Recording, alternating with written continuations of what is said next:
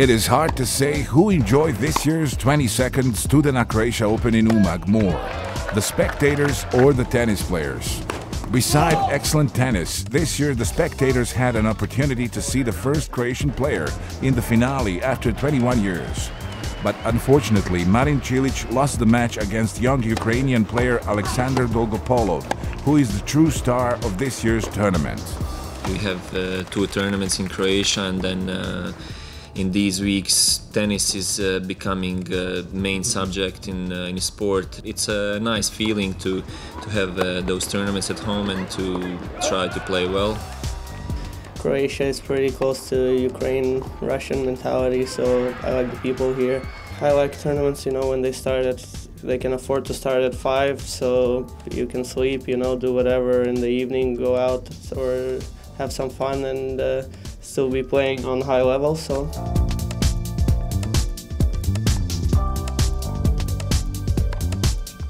The tournament was rich with tennis celebrities such as the last year's winner Ferrero, Robredo, Ivan Ljubicic and many other famous names. The unforgettable atmosphere of the tennis court right next to the sea guaranteed not only excellent matches but also great parties at night.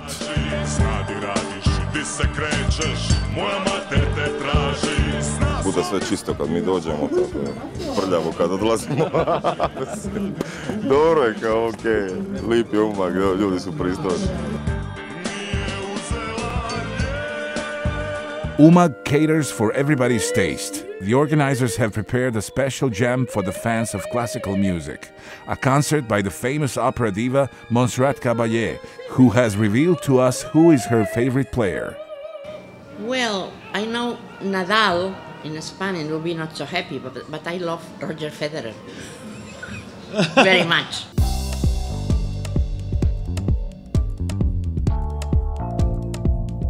This year's Istrian Gourmet has surpassed all expectations, seducing its visitors every day anew with masterful interpretations of the traditional Istrian cuisine and the creations of visiting European chefs.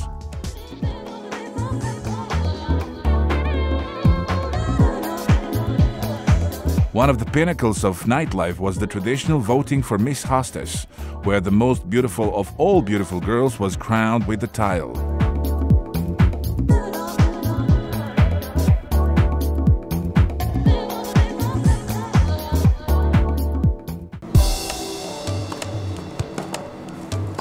Želio bih naglasiti kako je ovaj turnir vrlo važan za Umag, važan je za Istru, važan je za Hrvatsku.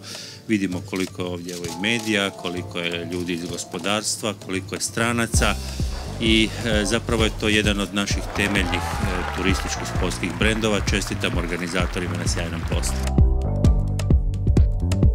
ATP u Umagu je dobio svoje mjesto u svjetskom tenisu. Sasvim sigurno da to ima poveznicu sa turizmom i sasvim sigurno da je to nešto što treba podržavati, ne samo radi sportskih rezultata, nego i radi turističke promidžbe. Uvijek nastojimo posjetiteljima dodati ono što bi nazvali dodana vrijednost, baš u tim sadržajima koji se događaju oko samih terena. Ali mi smo ovdje radi tenisa, mi smo ovdje prije svega radi toga da igrači se ovdje dobro osjećaju, da naši posjetitelji dolaze na mečeve koji su im interesantni, da nema tenisa ne bi bilo ni ničega drugog. Ovdje svi pobjeđuju i ovo je kreacija jednog zajedništva i partnera, dakle naših sponzora, lokalne zajednice, županije, dakle svih ovih koji podržavaju sponzorski, ali isto tako i ljudi koji su u organizaciji. Ja mislim da je ovaj turnir na dobrome putu da preraste još jedan iskorak da napravi. Naravno da treba puno raditi na dovođenju kvalitetnih igrača, što privlači publiku, ali ono što je jako bitno da zemlje u okruženju sve više i više percipiraju ovaj turnir. Možete vidjeti da ovdje ima jako puno gostiju iz Italije, Češke, Rusije. Mislim da je turnir izašao iz okvira Hrvatske, što je jako bitno i što nama isto tako daje motiva da budemo i budući sponzori.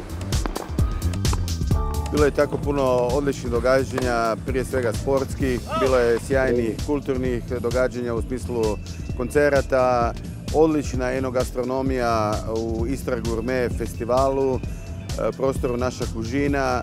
Sve u svemu mislim da je ovih 7 dana u Umagu bilo zaista sjajno i čestitam organizatorima na odličnoj organizaciji turnira i svega onoga što se oko turnira dešavalo. Grad Umag i turnir živi u simbiozi već 22 godine.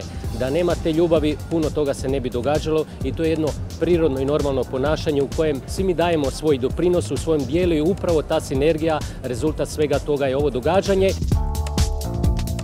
As the old saying goes, all good things must come to an end, and the 22nd Studena Croatia Open in Umag seems to have ended far too soon. But the preparations for the 23rd tournament have already begun.